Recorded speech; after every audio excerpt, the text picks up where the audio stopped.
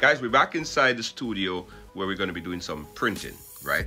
I know we spoke about sublimation before. I remember we did that just the other day. We did screen printing, we did vinyl, but today I'm going to show you another process called DTF, which is direct to film. The process is basic and similar to the other process, but it's much quicker than vinyl because, you know, I showed you before, in vinyl you have to cut the vinyl, you have to weed the vinyl, it's a process. But DTF, which is slowly becoming one of my favorite, it's faster and you don't have to weed and you don't have to cut, right? But I'm not saying that vinyl is not important. So let me show you the steps of DTF, right, inside of the print shop. Check this out. Today we're going to be doing our print job for Park Slope Peppers restaurant, right? So that's their logo. Big up to Peppers, Park Slope. They're going to be opening up soon. So they give us a gig to print some aprons, some visors, some t-shirts, and some polos, right? So round neck and some polos. So what we had to do first here, guys, is what I did first is basically set out the graphics on this PDF sheet, and it's all different sizes because, of course, you know, the size for a left chest logo would be slightly smaller than that of, say, a front or a apron size. So you see that the logos are different sizes ranging from what we need it for. These logos here, the smaller ones here are going to be used for the visors. The visors are smaller in sizes. So first we have to measure the sizes of the substrate that we need to put it in, and then of course go ahead and send to the printer.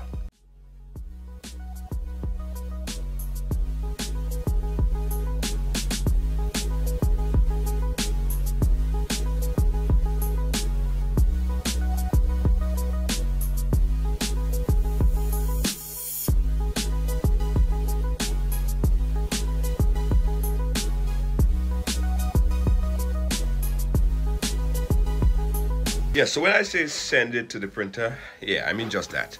We're actually going to send this graphic directly to the printer, and the printer that we're going to be using is a special DTF printer, direct to film. So it actually prints on a film, which is then doused with powder, a special powder, and then it's sort of baked into the graphic, right? So that process basically makes it easy for the graphic to adhere to the t-shirt and is there forever. So let's send this to the printer, go inside the print shop, and show you the process now of heat pressing the graphic onto the garment. So we're inside the print shop now.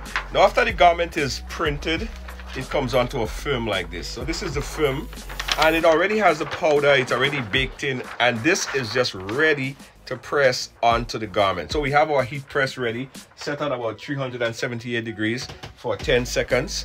We're now gonna cut this off and apply it. Remember, today we printed on some aprons, on some hats, some visors, and some t-shirts. Check it out. So again, today, guys, we're working at about 370, 350 degrees. And we're gonna work this one for about 10 seconds. I first like to give the shirt a little bit of heat before we put the apply the graphic on it, just to get all the moisture out. So I usually give it a little 10 seconds or so heat, you know, make it a little bit nice and moist and warm. There you go. Then we apply the graphic, which we already cut out and ready to go. You apply the graphic at the point, at the location you want it, and then you press. Again, we're working with about 10 degrees, 370, 350 degrees, around that range for about 10 seconds.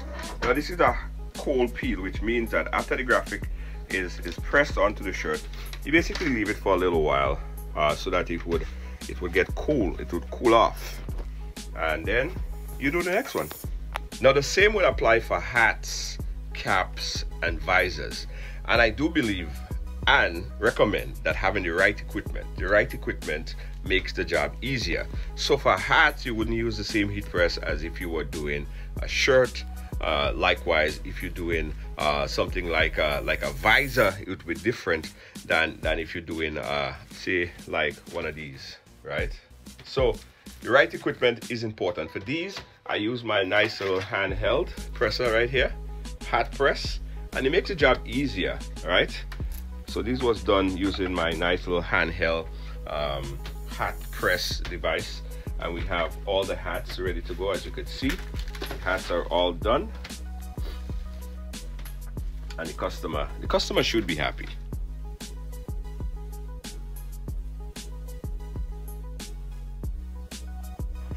So what we're doing here, guys, we're cutting out the graphic to put on to an apron, right? Remember I told you getting all of this graphic done in the appropriate size is important. So the size that we're going to use for this apron, it was already measured, so this is the appropriate size for that.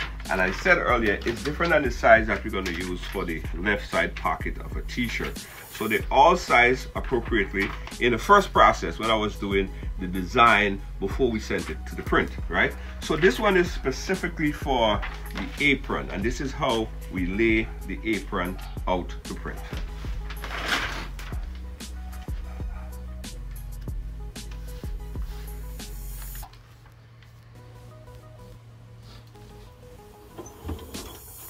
Right, guys, so here we have the apron now. It was all pressed and all cool and nice, and it's perfect, right? Again, as you can see, big up to Pepper's Park Slope restaurant, and this apron is ready to go. So again, when you print it, you have to remember the size of the substrate meaning whatever you put in it on, and that have to be figured out in the design process, because if you made this too big or if you made it too small, it wouldn't fit properly, it wouldn't fit appropriately. So it's important that you measure everything before you send to the printer. Now the same could be said for the shirt. So for the shirts, we're doing some left side pocket prints, and we just printed this one and I left it to cool off, right? So this is the paper still on it. It cooled off a bit, and then after you finish, you just basically rip the paper off, right? Like so. I like to do a second process because I think that I want it to be fully bonded. So here I have my parchment paper, and this I like to apply as a second press.